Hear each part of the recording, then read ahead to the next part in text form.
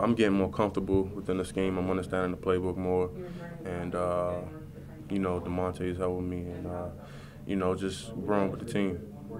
What was your first year like going through all that and trying to soak in everything? It was helpful because I got to see Everett and Amp, and DeMonte as well, and they helped me. You know what I'm saying? Just by looking at them, they would help me with my technique as well, but just by looking at them and seeing how it was done, that helped me a lot too.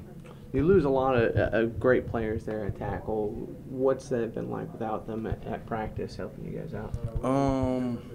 It's not as funny as it used to be. I'll tell you that, but it's we try to just keep the intensity up and just going hard every practice.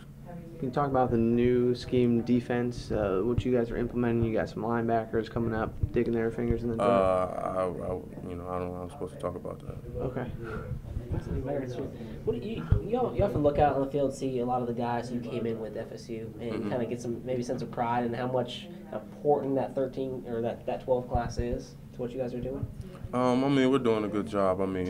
Darby's doing a good job. Reggie, you got Mario. He's doing a great job too. And then me, I'm just trying to work hard every day and get as much playing time as I can. After going through that recruiting process and everybody in the world wanted you, has it been what you thought it would be a year into this now and now on the verge of getting ready to play a whole it's what I expected. I knew it was going to be a competition and I knew it was going to be hard, trying to get playing time. But, it's definitely what I expected.